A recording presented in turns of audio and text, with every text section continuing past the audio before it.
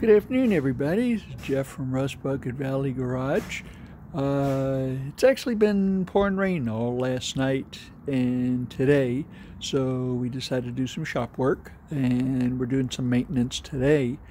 We have a Ingersoll Rand 16-horse compressor sitting outside our shop. It's generally under a cover, and last time we ran it, it was acting really funny. It wouldn't load up, so we checked into it and we found some contaminations in the fuel tank. So what we decided to do is completely overhaul the fuel system on it. We got a brand new carburetor under here, and we've already installed that, and let me show you why.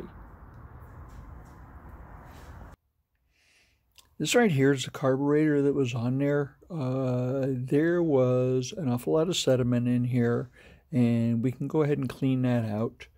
But there was a lot of corrosion in here as well. When we took the fuel bowl off, this thing was just packed with junk. Okay, so we took the fuel tank off and we cleaned that out. And a new carburetor for this thing is only like $18. So we decided, we're not going to take and spend the time to take and rebuild it. We are going to just change it out. Okay. So one thing that we cannot obtain, this is a fuel pump that is on there, and it's lever actuated. This rides off a cam inside of the motor. California is kind of weird in that a couple of years ago, maybe 5 years ago, they came out with a bunch of laws for energy efficiency, and it doesn't always have the intended effect. So, like, we can't get certain light bulbs here because they're not energy efficient enough. This right here is one of the parts that we cannot get. This is a fuel pump off of the compressor, and unfortunately they have made this this part here unavailable in California. However, we did come up with a rebuild kit for this. We didn't want to take it. It still does work, but we wanted to take it out and clean it up and rebuild it. So we ordered a rebuild kit off of our favorites website. Amazon, not a sponsor. They have a lot of unusual stuff, and this is one of the things that they had it. This right here is a rebuild kit. It's a diaphragm and a spring and a gasket, and that's basically it. So this thing is pretty grody on the outside. We're going to take it outside and we're going to wash it off with carburetor cleaner. Generally, I say don't use carburetor cleaner on plastic. This plastic here is rated for gasoline, so it shouldn't be a problem to take and wash this off with carburetor cleaner. Shouldn't do anything to the plastic. So we'll go ahead and do that, and I'll be right back with you. All right, so we're going to take and start the disassembly on this little puppy here. And just a couple of Phillips number 2 screws holding the thing together. Judging by the parts kit that we got, there's going to be a spring inside here, so we want to make sure that we get the spring on the right side of the diaphragm, otherwise it won't operate properly.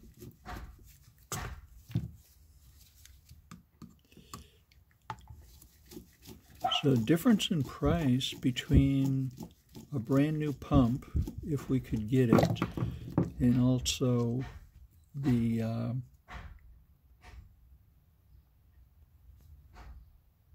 so that one's pretty bad.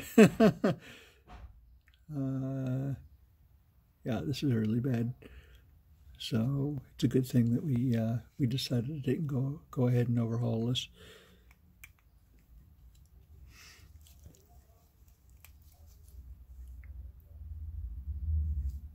So we'll go ahead and push this pin out of here, and I'll be right back with you. Okay, so we did not have to take this pin out right here. We just push down and turn, and this came out. And this is a new one. As you can see, it's kind of a T-shaped deal. The spring is on the back of that, just like that. So we'll take and stick that back down in there. And we'll give it a quarter turn. And it should be fine. Just like that. Okay. So that part is actually rebuilt. Okay. This portion here, this is the other portion of it. This was actually stuck down in there. We put an air hose on one of these with a rag over here and pop this out using air pressure. So this is a little one-way valve right here. It draws the fuel in, and then it allows the pump to take and pressurize it and push it out. So it's a one-way valve. A one-way valve here, and it's in. One-way valve here, and it's out. Okay, so you want to take and make sure that when you put this back together that you have everything clean. Clean up all your mating surfaces for your gaskets. Okay, this goes back in here. Okay. This presses in just like that. Okay, and clean up the outside just a little bit. All right, now this is going to go just like this. Okay, and this is your input from the fuel tank, and this is your output over to your carburetor. Okay, and we'll just squeeze that together, and we'll put a couple of screws in there, and it'll be ready to go. Okay, so what I've done is I put 2 screws in, and then we're going to check it and make sure that we get the right pumping action. You can hear it. And everything is operating properly. So we'll go ahead and we'll put the rest of the screws in.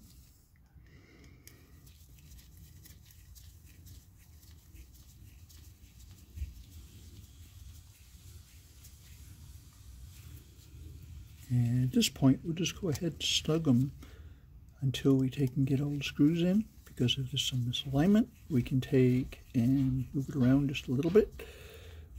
Okay, so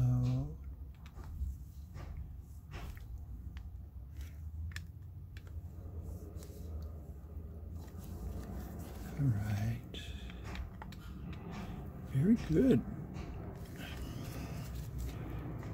This thing went back together, no problem. Okay, we're going to put this back on the compressor, new gasket. I'm going to clean off the mating surface here, and there's going to be oil on this side, so maybe we want to put just a little bit of silicone on there. Okay, and it goes on just like that. So this will go back on the compressor probably tomorrow morning when it stops raining. Because we don't like working in the rain. Okay, it's supposed to be a sunshine state. We need the rain. We're supposed to have a drought. So we'll go ahead and we'll put it back together tomorrow. Okay, probably tomorrow has something different for you. We have a job coming in later on this afternoon where we are going to be investigating a squeak in the right front wheel of a Honda that we don't know what it is. We think something's out of alignment. Okay, so we're going to be using various calibers and measuring devices on the rotor and on the hub to take and see what is acting up. Okay, so I hope I've given you some good information this afternoon. Thank you very much for all your comments and your subscriptions, and hit the notification bell so you'll know when we do something new. And good afternoon to you. We'll talk to you next time.